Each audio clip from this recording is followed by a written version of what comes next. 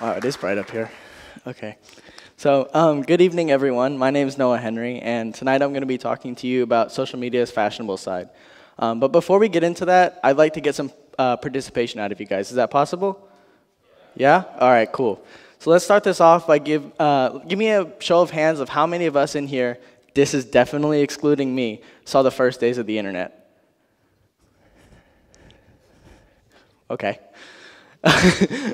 Most importantly, how many of you guys remember seeing this screen right here? All right, now from these people who saw this screen, how many of you guys doubted the internet's success? And didn't think that things like email or the internet in general wouldn't catch on, because why wouldn't I just call you or write you? So now, how many of you guys are active on social media? This includes Facebook, Twitter, Instagram, LinkedIn, farmersonly.com, different things like that. Yeah? All right. So now, last question, I promise. How many of you in here see social media as an effective marketing tool? Okay. So, just as we definitely saw doubt with the internet catching on and email catching on and stuff like that, there are definitely people who doubt the social media's success in terms of marketing. But that's why I'm here today, is to prove to you that social media is an incredibly effective marketing tool and has now become a very commonplace thing in our society and has already affected some people's lives greatly. And social media has opened new doors for them, like e-commerce. So a lot like Amazon, we all know that on the internet you can buy anything you want, anytime, anywhere. It's crazy. Additionally, you have access to many things like sales all the time, shopping from the comfort of your own home, using a credit card, you don't need cash anymore. And most importantly for me, you avoid the drive to the Galleria, fighting for parking for 15 minutes, going to Macy's, finding out they don't have the freaking shirt you wanted, and then you have to drive back home.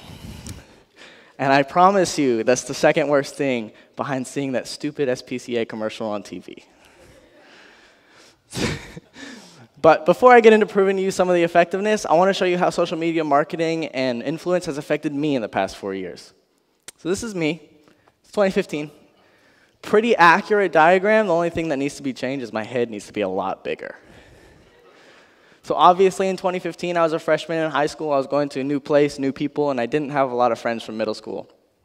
In this new school, there was a lot of new things: clothes, social media, shoes, all that cool stuff. And it was the first time in 3 years I was actually allowed to dress on my own. And I didn't have to be in a branded school uniform, and my mom didn't have to pick out my outfit every day. Therefore, there were obviously other kids at school that had really cool clothes and shoes, and I began to delve myself into that. I wanted to have what they had. I wanted to have swag. So I began to delve myself into what I saw a lot of my peers doing. Shoes.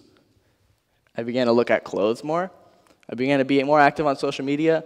But more importantly to me, much like many other high school boys in my time, I thought a lot about girls. Now, I know some of you ladies in the audience are thinking that's not only a high school thought, but that's another TED Talk. We'll get into that later. However, I picked up on the idea that women liked a well-dressed man, and this realization spurred me to adversely delve into the expansive world of fashion.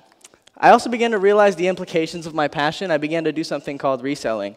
For those of you who may not know what reselling is, it's buying clothes or shoes at retail price points and selling them later for a profit at what's known as on the resale market. I started to keep up with drop lists that were posted on Instagram. I started to follow more brands on Instagram, and I began to also follow the designers to learn about them a lot more than I did before. And I actually found a lot of success. But fast forward 4 years later, I had to pick my AP research topic. And the AP research is a year-long project in which I would conduct hard research to prove a topic on a gap that I saw in the world.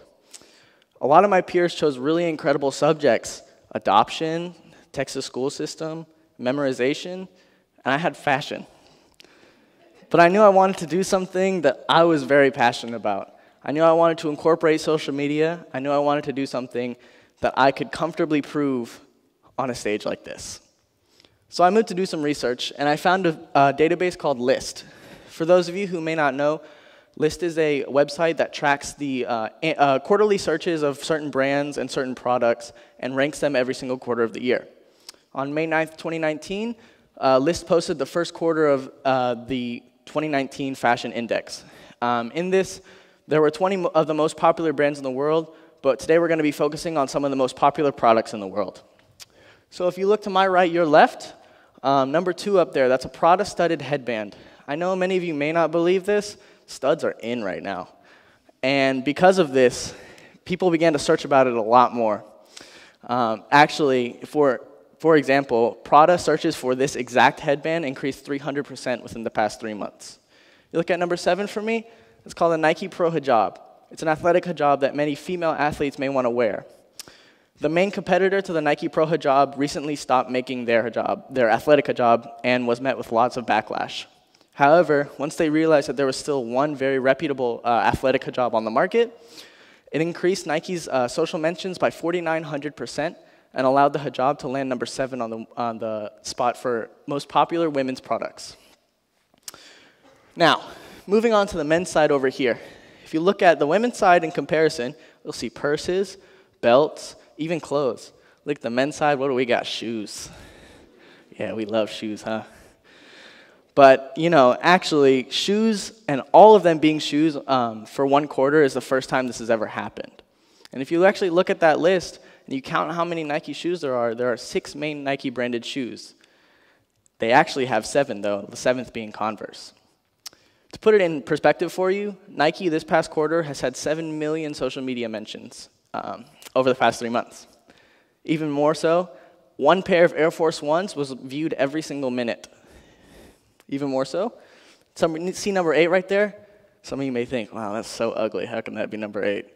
Well, that shoe right there was a reimagination of the Air Max 98, generated 77,000 social media mentions in 2019. Number 9 right there is an example of a shoe that sells for a lot on the resale market, currently listed at 267% above the retail price point.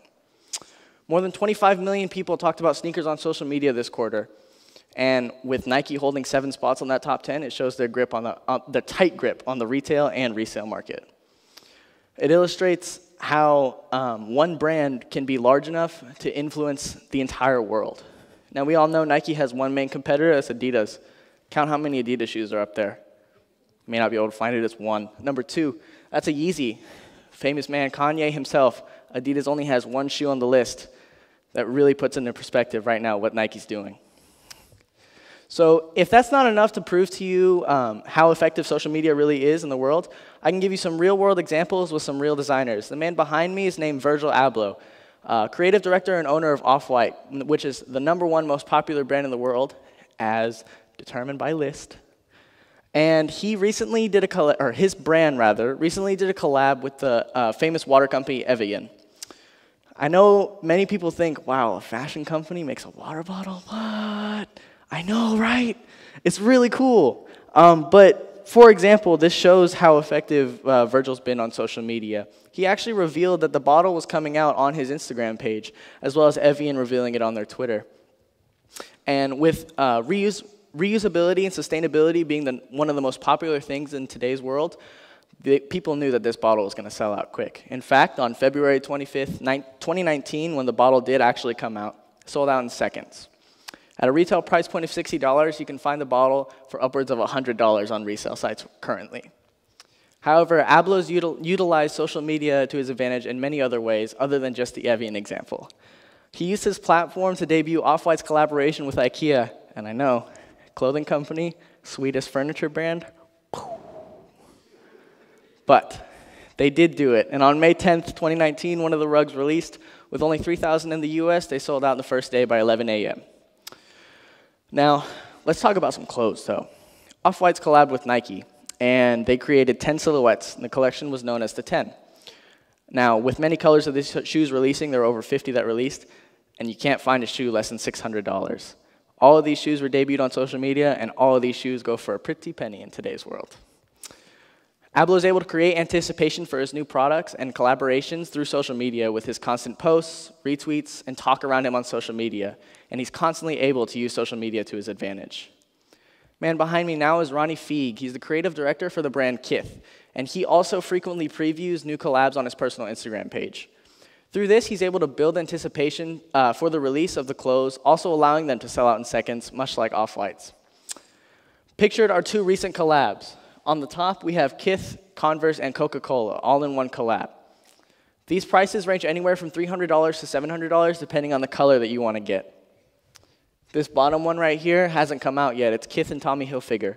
For the past 2 weeks, Mr. Ronnie has been doing nothing but talking about Tommy Hilfiger and talking about his inspiration. In fact, if you look at the pictures, on the right, you can see his inspiration for the shirt that's pictured on the left. Well, no, you're right. Kith is a highly respectable brand in streetwear right now.